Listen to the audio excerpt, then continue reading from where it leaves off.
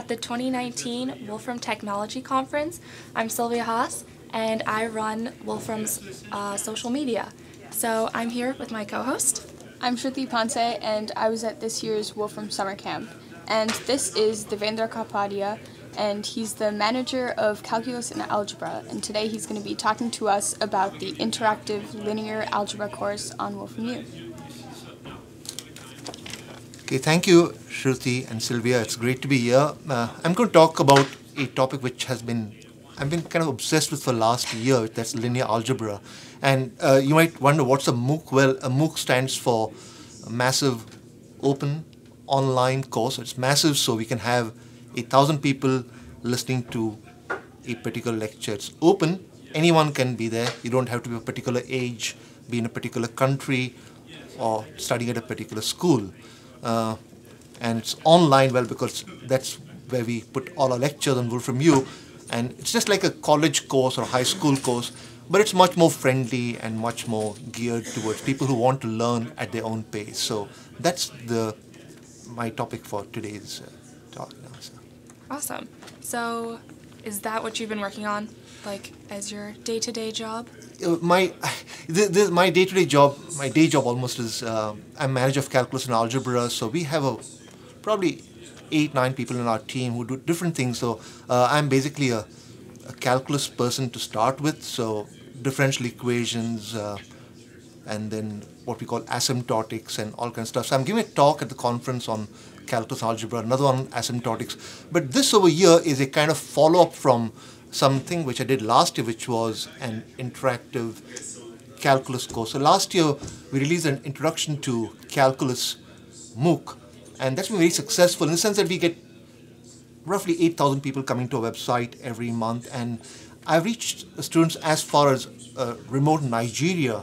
And I had a student write to me saying that, he didn't have Mathematica, didn't have a computer, somehow borrowed one, did the course. So I thought that we are now touching lives, not just educating. So I thought that we should now do a linear algebra MOOC. So what's linear algebra? It's something that you might have studied at middle school, high school, things like solving a system of equations, etc. And this really is an introductory course. So I'm not trying to assume anything from anyone. It's meant for, I would say, high schoolers should do just fine on this course. It starts from a very basic and takes you all the way up to very modern stuff like data science and image compression, the kind you see on your iPhone. So I've put in, I'd say, a lot of effort. In addition to my day job, which is calculus development, this is what I've been doing in the afternoons and evenings all of last year. Awesome. So can you walk us through a little bit more about the course? Sure, of course. So the core of this course is 25 video lessons. I think that many courses at high school and college are kind of long, and it's okay if you're in a classroom, but if you're going to do things on your own, you want 25 is the limit I set myself. So the course begins with what is linear algebra, which is what you see over here. Talks a bit about the history of the subject, how it began, why some parts of it are difficult, why some parts are easy, why you don't do linear algebra. Would it matter? Well, it would. If you want to do economics, engineering, data science, computer science, in today's world, you better know linear algebra. They're going to ask you, how good is your linear algebra? You apply to a grad school, really good grad school, they're going to ask you, how good is the computer programming?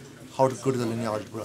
On the other hand, all you need to know for this particular course is just some algebra and trigonometry. So if you know that sine of 30 degrees is 1/2, that's good enough. If you don't, I'll tell you. So this is a very friendly kind of course. I've put in a lot of effort to make sure that nothing goes over 10 minutes, which is about what people can focus on in a typical online lesson. And the nice thing is that we got the Wolfram Cloud, and what the Wolfram Cloud does is it lets you try things on your own interactively. So you could, you might draw a 3x3 matrix on your own, but if you're on the Wolfram Cloud, you could try a 500 by 500 calculation to come back in a second or less. And so the nice thing is that everything's available to you: computation, explanation, exercises, and there are some quizzes. I don't much like exams. I mean, I wish that there were no exams in the world, but the fact is there are. So there are just a few quizzes to make sure that you understand what you're doing. But everything's nice and friendly. This is an easy course. It's not a typical college linear algebra course. This is one geared to someone who wants to learn linear algebra and launch their career in data science or wherever they want to go. Awesome.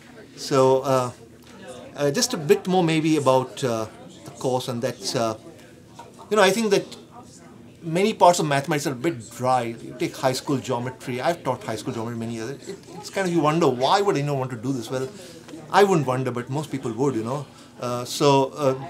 the course, I've tried to give some nice applications of linear algebra, which is what made the subject so interesting. Like, economic models, when you go to the university and study economics, you might have a system of 500 equations, 500 unknowns, and around 1940 that actually happened. A Nobel Prize winner, Leontief, was trying to solve a 500 system. It took him, I think, 56 hours to do the calculation and a few months to program it. Today you can do that in about 0.1 seconds in the cloud. So I invite you to try that in the course. Last week there was a lot of publicity about something called quantum supremacy, and that's based on something called quantum entanglement. It goes back to Albert Einstein in 1935. So I've tried to give an idea of how you do quantum entanglement using linear algebra. And what you see over here is me playing, at the bottom of the screen is me playing the tabla, which is an Indian drum. And I try and show that if you allow yourself just a bit of compression, you can get a pretty good compression of that image to suit your needs. So this is something you do all the time, not us, but your iPhone, your computer are doing it all the time. It's good to know how to do it, and linear algebra is the place to learn it. So, and maybe just one last thing now that I've spoken about all of that, is that, when you do something nice, you put in a lot of effort, you put in maybe 10, 12 hours on the videos, you surely want us to do something for you and tell you you did well, So we will give you a nice free certificate if you finish our course, and you can proudly say, I know linear algebra, which is a big achievement in this today's world. So Definitely. that roughly is how I see this course going.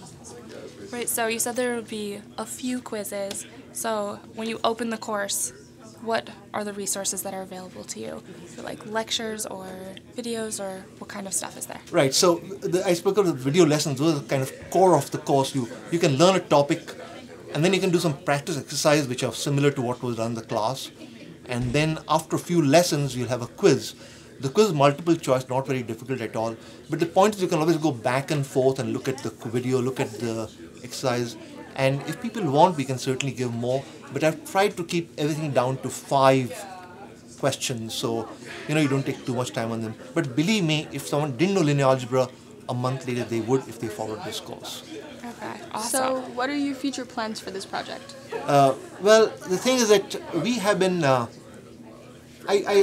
part of Wolfram U, which has a mission of trying to educate people. Our CEO, Stephen Wolfram, teaches middle school students every Sunday, and he is actually much into educating people, and he wants us to try and give lots of different courses, not just calculus, linear algebra, but maybe high school algebra, could be other things, differential equations. We have plans. We want to help people do the AP courses all over the country. So we have plenty of plans, but honestly what I'm looking for is people like you, Shruti, or Sylvia, who want to learn mathematics and tell us what do you think might be a good thing for us to do. So that's in terms of future plans, So yeah. Is Wolfram U the right place for people to go check that out? Yes, so I think Wolfram U is a massive resource.